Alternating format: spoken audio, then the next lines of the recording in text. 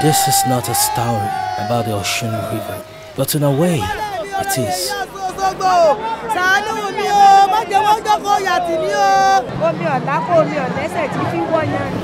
This is not a story about the Osun Grove, but in a way, it is. I think tourists must have the opportunity to visit every spot.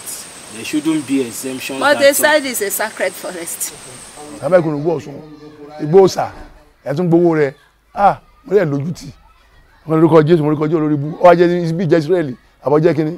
This is not a story about the people of Osogbo, though in a way it is.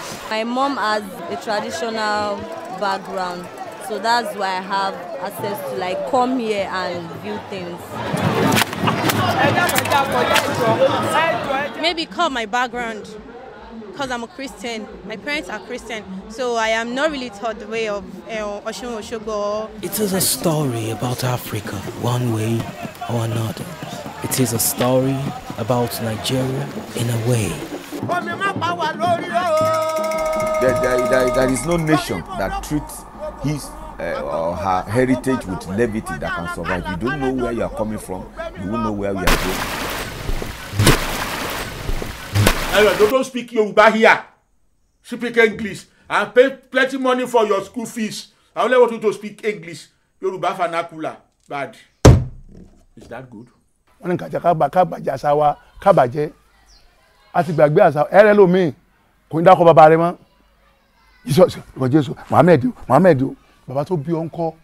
What traditional African religions represent really is spirituality.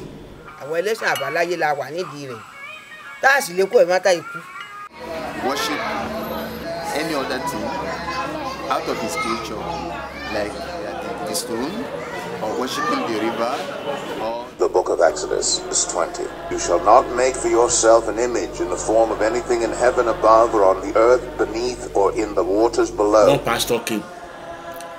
He really entered Osun temple. Iyami, thank you. I got one difficult job recently. You did it for me. It worked in my church. It's not fee.